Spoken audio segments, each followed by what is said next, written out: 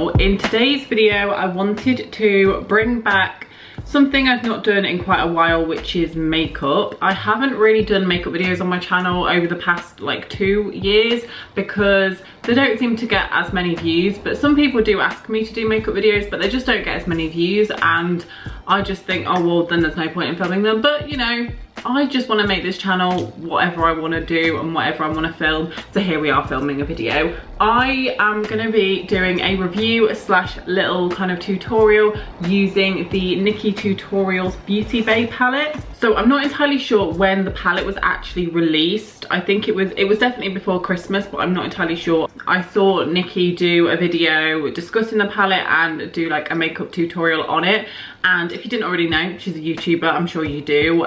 Just search Nikkie Tutorials on YouTube and you will know. But she did do a collaboration with Beauty Bay, and I saw the palette, and usually when YouTubers collaborate with certain brands or things, I'm not interested unless it's something that they've sort of made themselves. For example, if it's their own brand and it's like literally like their own products that they are the owner of. But when it comes to collaborations with brands, I'm just like, oh, you know, I'm not 100% interested. But I was interested in this palette because the price of it, I felt, was actually really good for what you get. She could have priced this palette so much higher than she actually did because of her name and how much, like, how trusted her word is, and compared to previous products that she's collaborated on with and the prices that they were, I thought that it would be much higher. So the palette, or when I bought it at least, which was in January, the palette was £25, and I think that is a very, very good price.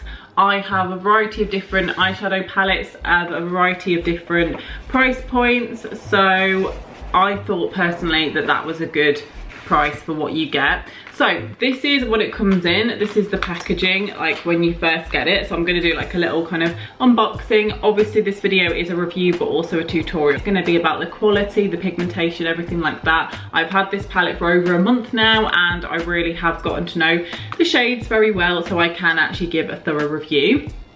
I've done my whole makeup apart from my eyeshadow and my mascara. So because I'm doing my eyeshadow in this video, I'm not going to do my mascara because I'll just, I don't know, poke my mascara in my eye. I don't know.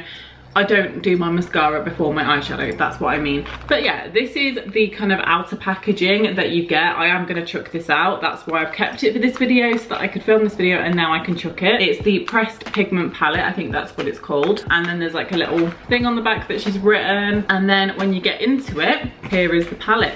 Now I can chuck that out, brilliant. Here is the palette. Now I personally love the look and the aesthetic of this palette. Have you seen my nails? Look how long they are. Sorry, side note. I'm very random and waffly today. But yeah, look how long they are. I got these off of Amazon. It was £10 for like 300 nails, different colours, and this is the colour I've gone for this week.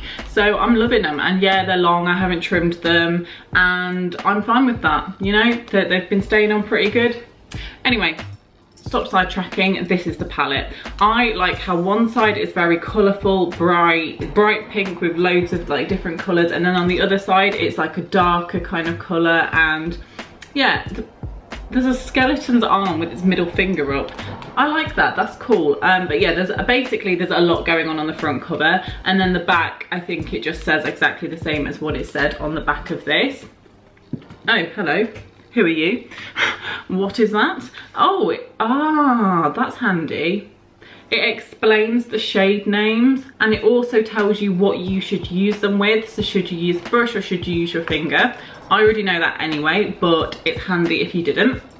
So I've not actually got an eyeshadow palette like this because it opens up like this. Can I do this? Yeah.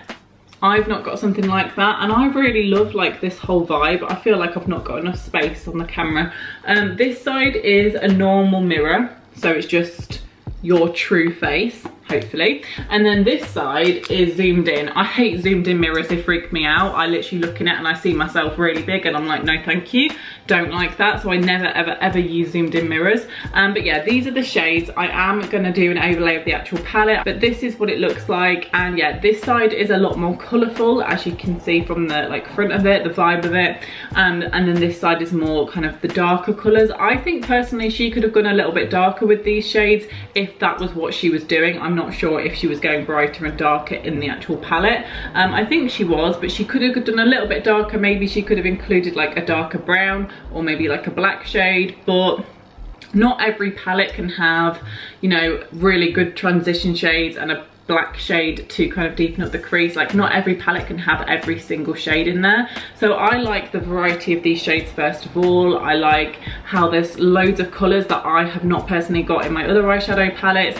There's, you know, bright greens, there's everything. My initial first impressions when I did first get this palette was I loved the colours and the variety that's there. And there's matte shades in here which you use with a fluffy brush, and there is pressed pigments in terms of like the glittery shimmery shades which best applied with your finger, or if you've got long nails like me and you'll just stab the palette, then use like a brush that's flat and you can dampen it if you want to get extra pigmentation. So yeah, loads of shades. As you can see, I have used the pressed pigments quite a lot. They're very pigmented. Loving this palette. I've used every single shade over the past month, so I feel like I can give a true fair review. So yeah, if you did want to get hold of this palette, it is on Beauty Bay. So just thought I'd let you know, just type in Nikkie Tutorials and I'm sure it will come up straight away. So in this video, I'm not going to do swatches of the shades because I think they're a little bit pointless. Like, they do show pigmentation and they do show like how, you know, strongly pigmented and the brightness of the colour and everything like that when you do a swatch on your arm or whatever. But I don't agree with swatches because the way that a swatch looks on your arm is completely different to how it is applied and how it looks on your face. When you're doing a swatch, you're using your fingers. Not every shade is going to benefit from you using your hands. For example, matte shades are best applied with a fluffy brush and you blend them out nicely. So I'm not going to do swatches, but I am going to talk through each shade. The first shade that we have is this marigold orange shade here, which is called Redemption, and that is a matte shade. I'm reading off the sheet as well. We then have this bubblegum pink shade, which is called Blend and Snap, and that is also a matte shade. We then have the shade Ivy, which is my personal favourite, I think. It's just the one that you can use the most. I might use it today, I'm not sure. And that's an icy white shimmer shade. You can use it with a brush, or most importantly, I think it's best to be used with your finger. We've got this mulberry purple shade in the shade Slasher, and this is again a matte shade. And then on the end, we've got the shade 5 AM, which is a chocolate brown matte shade. I kind of like that name, 5 AM. Is that because it's like coffee at 5 AM? I don't know, but I like that name.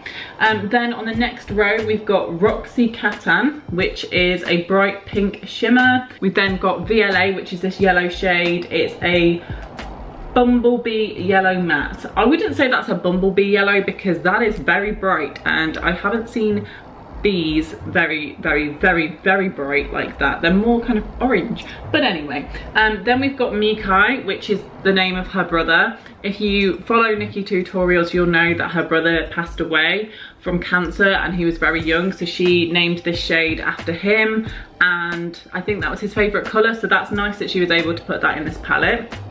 And on the little thing it just says it's a true red matte. Then next to it we have is it Mila? I think it's Mila, I'm not sure, but it's a caramel nude matte shade. That's a good transition shade. Then we have this underground shade, which is kind of like a silvery shimmery shade, but it's kind of like more of a dark sort of one. It kind of reminds me of like metal, I don't know. Anyway, then on the next line we've got Plot Twist, which is this blue shade. It says it's a periwinkle matte. And then we've got Aura, which is this pinky kind of shimmery shade, and that's, oh, it says it's an orange shimmer. I looked at that and I think that looks pink, but I suppose it's pinky orange. We'll go with pinky orange. And then next to that we have Basic Trut, which is kind of a good all over the eye shade, and it says it's a pink toned nude matte. I don't think that's pink toned. I don't know, am I colourblind? I think I might be.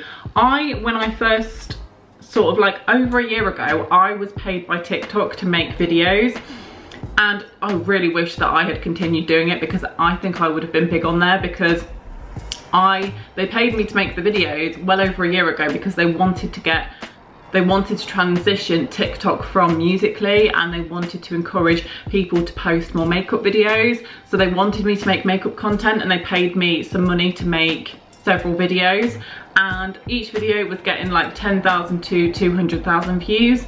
And I just stopped because I'm not interested in TikTok when it comes to me creating content.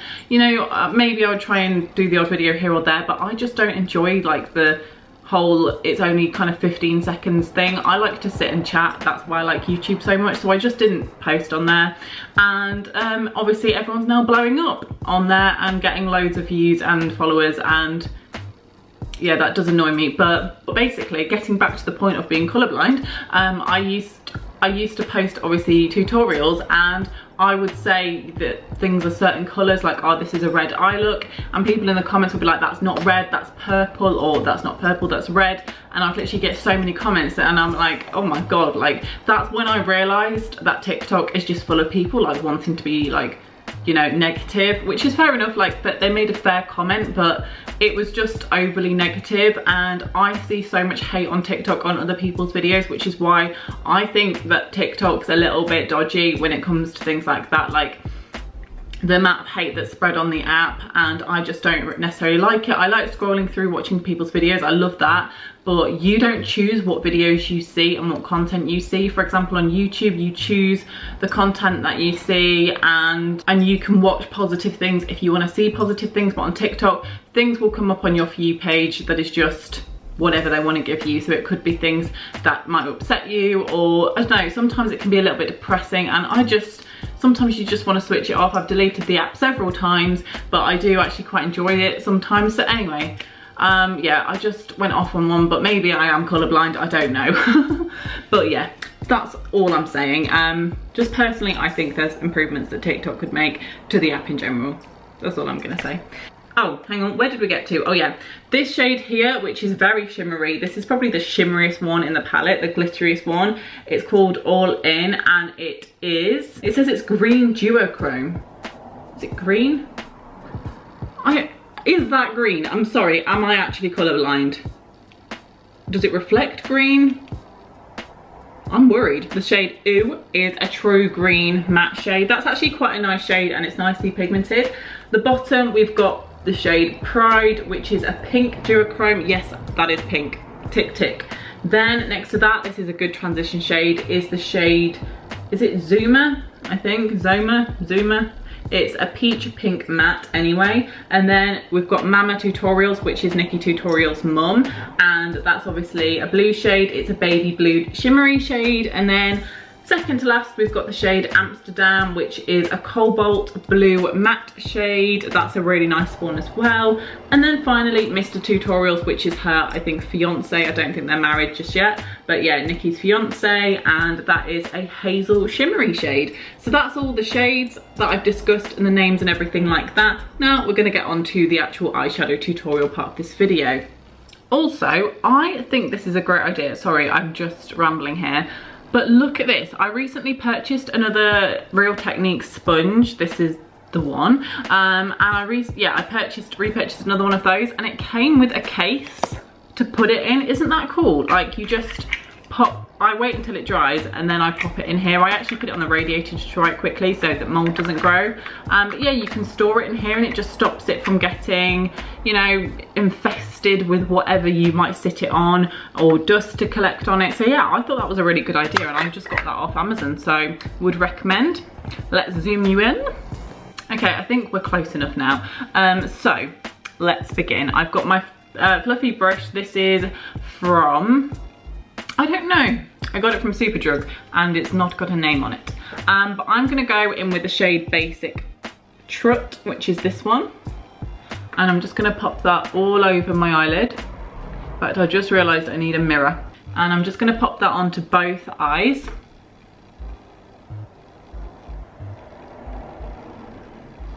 Then I'm gonna take the shade, I think Zoma, I'm not sure, this one down here. And I'm gonna use that as a transition shade. After this eye look, I will give my overall thoughts on quality and pigmentation, but there is fallout of this palette, and she did say herself that there is a bit of fallout, so that's important to remember. But fallout, it is not an issue for me when it comes to eyeshadows, as long as the eyeshadows blend. I do tend to do my eyes first, before the rest of my makeup, just to ensure that the fallout can just be wiped away before I do the rest of my makeup. However, I didn't do that today for this video. Okay, I think I'm just going to do a look that I know and I've been doing for a while, and then in other videos I can do like more, you know, interesting looks. So I think I'm going to use the blue one. Because of my nails, I have to use a flat brush, but I think I'm going to go for like a blue ombre look. So I'm going to start off with the shade Ivy, which I use a lot. And it is a pressed pigment, so it would be much better to apply with a finger, but I can't because of my nails. I'd stab the palette and I'd stab my eyeball, and I don't feel like doing that today. So you're just kind of pressing it on. It is a lot harder to press on with a brush, but when you use your finger, the pigmentation is super high, so I just want to bear that in mind. So I always love to do eyeshadow looks where you start off with a really light shade and then you go into like a different colour. So now I'm going to use the shade Mama Tutorials here at the bottom, this blue shade. And this is super pigmented and a lot of fallout for this, so I'm probably going to get fallout all over my face. But you know, you only live once. Also, I'm not the kind of person that says you only live once. I literally never say that. Even though it's true.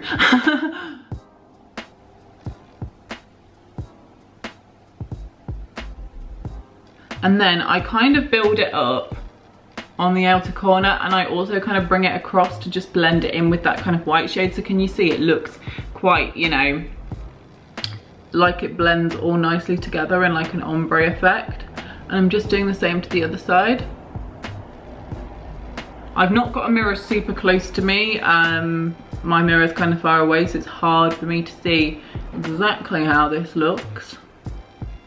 But I think I'm finished with that blue. I'm now going to take my fluffy brush, kind of blend that out a little bit. And I'm just going to take a little bit of the shade Plot Twist. And I'm just going to pop that kind of on the outside and around. It doesn't really do a whole bunch. It just kind of, I don't know, just let me do it, you know. I'm not sure what it does. I'm then going to go back in with the initial transition shade we used, which was this one down here, Zoma, oh my god, I don't know. Hate it when I don't know how to pronounce something. And then I'm going to focus that on the outer edge, because I kind of like the contrast between the blue shade and this kind of like pinky nude shade. I like that look.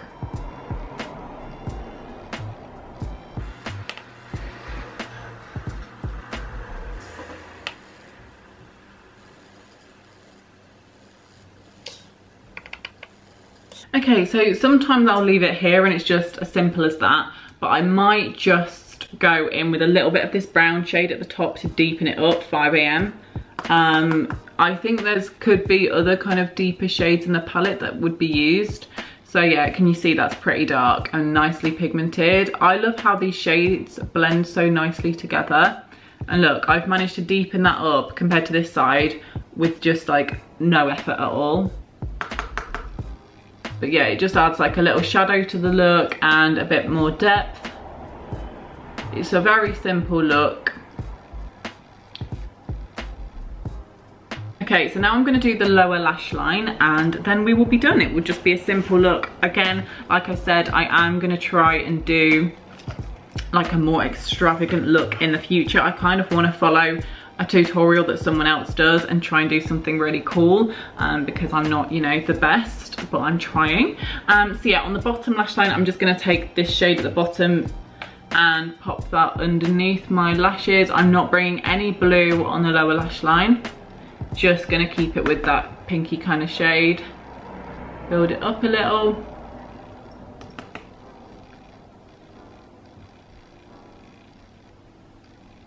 So that's quite strong, so we need mascara. And I'm just going to leave the lower lash line like that. I am going to grab my highlighter palette and I'm just going to highlight the inner corner of my eyes. Like this. I think I just poked myself in the eye. My brow bone. And I think we're finished. I'm just gonna brush away any fallout. I'm just gonna see if there was any fallout. Oh dear Lord, there was loads from that blue shade. This is why I like to do my eyes first, because then you're left with blue speckles. It doesn't bother me because I'm not going anywhere and I'm not doing anything, I'm just filming this video. But if I was going somewhere, that looks quite prominent in person. So yeah, I would recommend using this palette and doing your eyes first. So I'm gonna apply my mascara and then I will get back to you. This is what the eyes look like when mascara has been applied. So overall, a very kind of straightforward, simple look. It doesn't take a lot of effort. It's just ombre effect with the kind of white shimmery shade at the beginning going into a bit of a blue. It looks a little bit more pigmented in real life, but you know, you can use these shades. Like, this is proof that you can use these shades and it still look kind of subtle in a way. Like, that blue in the palette looks really kind of scary to some people because it's so shimmery and bright, but it can actually look kind of nice and subtle on the eyes. So yeah, that kind of ombre effect, and then like the pink around the outside and below. I just like it. It's nice and simple and it's not, you know, too in your face, and I like it. It's nice. So I am, like I said, gonna film a different look in another video, so stay tuned for that. But now for my final thoughts. So I am now talking about my final thoughts of the palette and my overall opinions. First of all, packaging. Love the packaging. It's great quality. Honestly, like, it feels nice and heavy. It doesn't necessarily matter what quality the packaging is, but I personally think that this is, you know, nice and, you know, hefty and great quality. And I just know, it's just nice to have products that feel luxurious. And for £25, winner. Then the actual appearance of the palette, like I said at the beginning, I love the appearance and the look of it and the shades. Pigmentation, very good for every single shade. Every shade is pigmented. All the mattes, everything like that, they blend really nicely, including the shimmers. The pigmentation is great for the shimmers too. Definitely use your finger instead of a brush when it comes to the shimmery kind of pressed pigment shades. And yeah, they can blend them all nicely together. The only slight negatives I would have is that there is fallout, a lot of fallout when it comes to the shimmery shades in particular. I've got a lot of fallout on my face right now, which doesn't bother me, but like I said, it's not, you know, the greatest thing to be doing if you're out and about. So therefore, to avoid that, do your eyes first, and then when you've got fallout on your face, remove that with a wipe or whatever tissue, and then just do your foundation over the top and it's sorted and it's not a problem. So that's how to avoid that. And another negative, well, only slight negative, is that obviously this palette has got like nice transition shades in it, which is great because they're essential for doing any eye look, but I could do with a few more darker shades just to deepen up the look. The only real kind of darker shade that kind of can go with any look is this kind of brown up here. I would like something a little bit more cool toned though, like a cool toned brown or a black shade or something, but I understand that not every palette can have everything like that in it. When it comes to my favorite shade, I think my favorite shade and the one that I use the most is this shimmery shade here, because I like to just pop it in the inner corner and then just do an ombre effect with any other colour, and I really like that look.